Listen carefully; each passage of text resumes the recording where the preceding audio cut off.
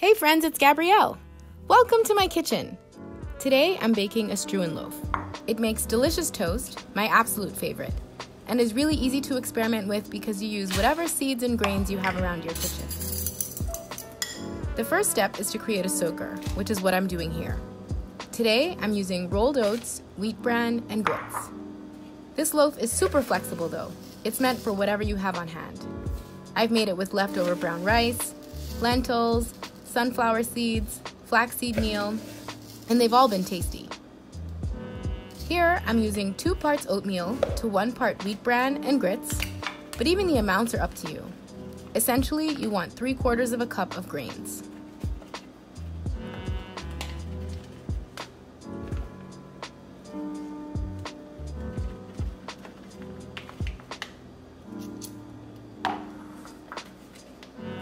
Once those are measured out, pour some water over them so they're just covered.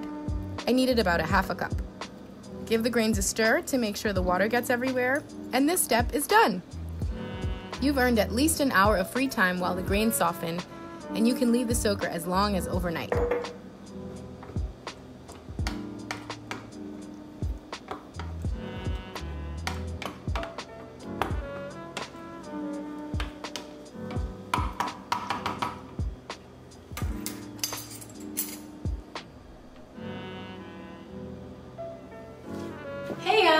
The soaker has been resting for a couple hours, and now I'm ready to put the loaf together.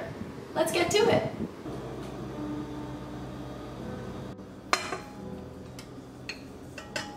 Add wheat flour, bread flour, yeast, salt, and brown sugar to a stand mixer. Stir everything on low to combine.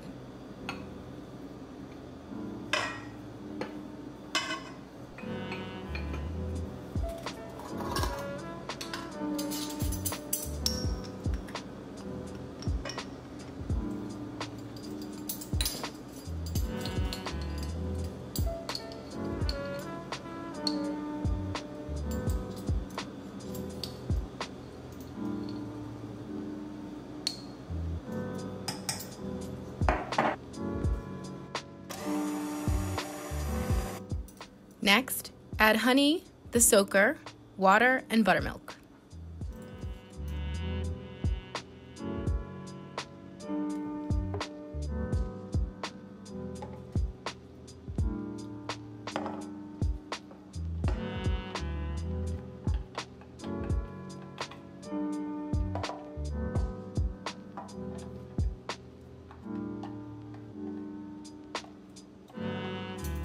Here, I'm stirring my homemade buttermilk, and I'm just curious, does anyone actually buy buttermilk?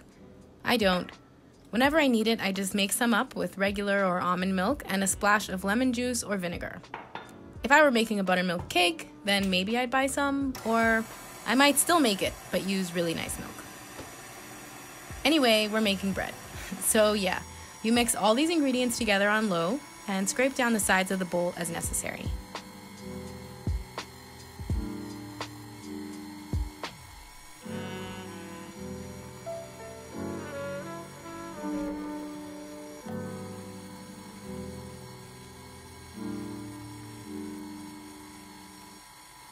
About now is when I started feeling concerned because the batter was way too wet.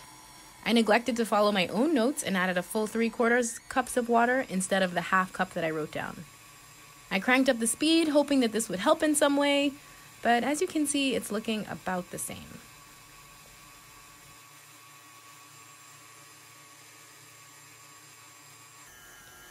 However, I have been reading that you shouldn't be afraid of wet doughs, and I'm trying to be a fearless baker. So I said, never mind, and poured, I think that's the appropriate verb, don't you?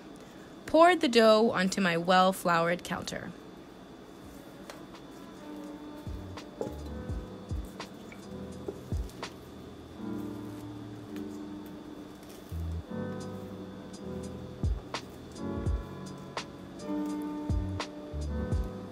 Then I floured my hands, floured the top of the dough, and started kneading.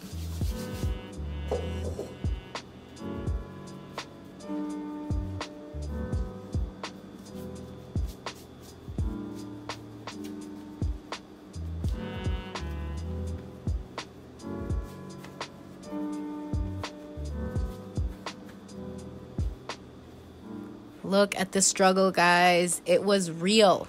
My inner monologue was a lot of, what is going on? This sucks. Is my bread ruined?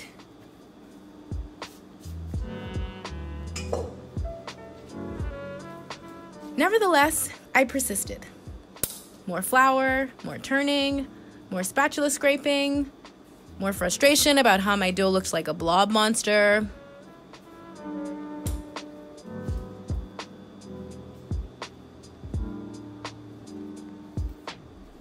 Since conventional kneading was giving me so much trouble, I thought, hey, I should try that bread throwing technique those professionals on TV do.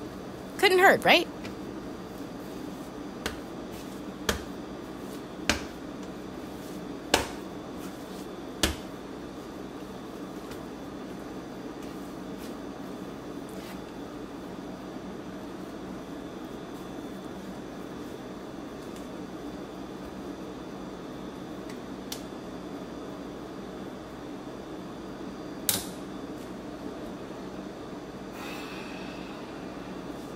Eventually, I felt as though I'd worked it enough.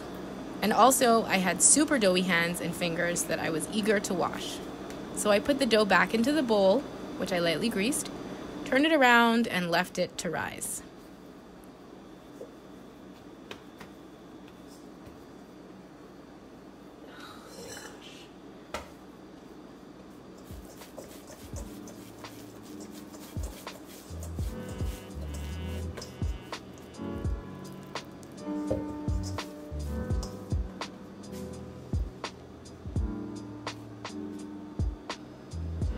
About an hour later, I came back and it wasn't looking too shabby. Phew! Now on to the next step, which is shaping the dough for baking. You'll want to press the dough out into an ovally rectangle, or a rectangly oval, about 6 by 8 inches, and then roll it tightly away from you.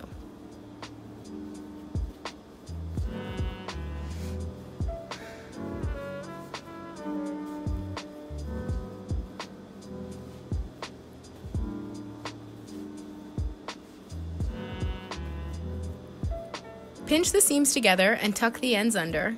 Then place the dough, seam side down, into your greased loaf pan. 8.5 by 5 inches is the ideal size for the pan.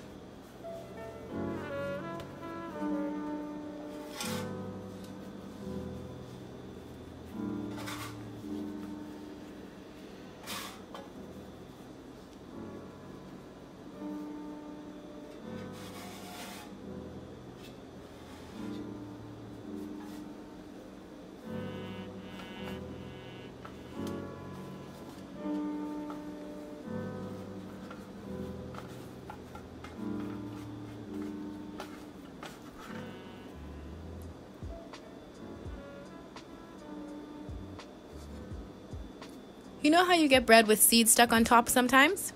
I don't know how many loaves of Struan I made before I figured out that you have to brush the top with water first. Otherwise, whatever the topping is will fall off despite your best efforts.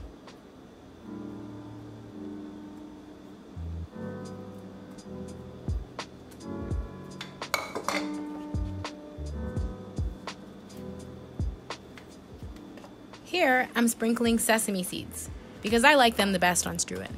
But you can use poppy seeds or even something bigger like oats or sunflower or pumpkin seeds if you'd like.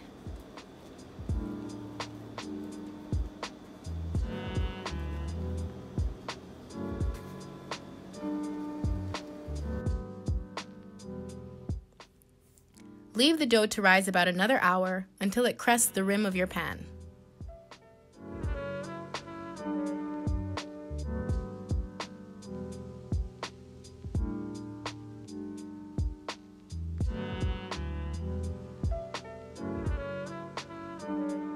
Bake the loaf in a 350-degree oven for 40 to 45 minutes until golden brown. I didn't bother turning mine halfway through, but you could if you want to.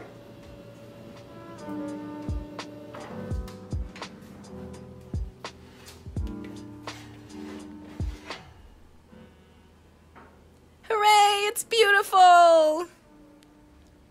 Despite my huge struggle, it's a success!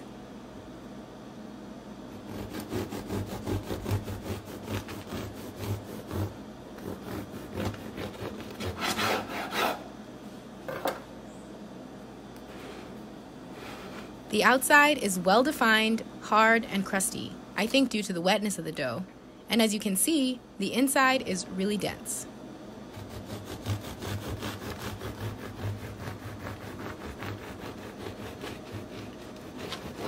Toast is the way to go with Struan, so that's how we're going to do this taste test. And yes, the first slice is too big, so I cut another to have instead.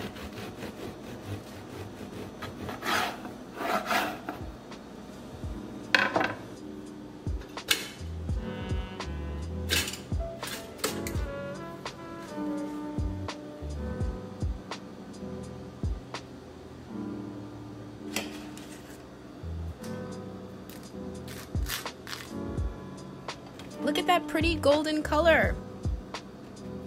It's actually my breakfast time, so I also made my current favorite, a matcha latte. I filmed an outro, but trust me when I tell you that it was way too close to my face. Rather than causing any awkwardness for us, I'll just say that the toast was so good. The oats, grits, and bran gave it a deep, complex flavor, and it was chewy without being too soft or too hard. Don't be afraid of making this recipe because it's clearly very forgiving. I'll have all the details with the correct amounts on my blog. Feel free to check it out. Thanks for watching!